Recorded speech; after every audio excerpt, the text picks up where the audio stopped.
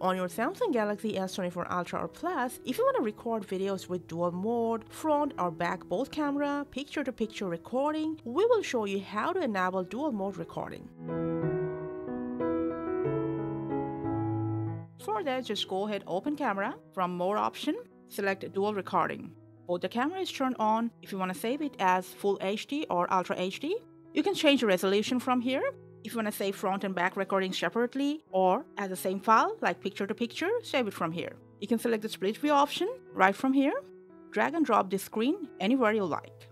And swipe both your front and back camera screen from here. After that, select the lens option. Now here, just choose the combination of any two lenses according to your needs and preferences. Press OK and just go ahead, start recording. But please remember, you cannot zoom in or out your screen while recording with your dual camera. You can check your recordings right from here or from your phone's gallery app as well. This is how you can record with your dual camera on your S24 series phone. Thanks for watching.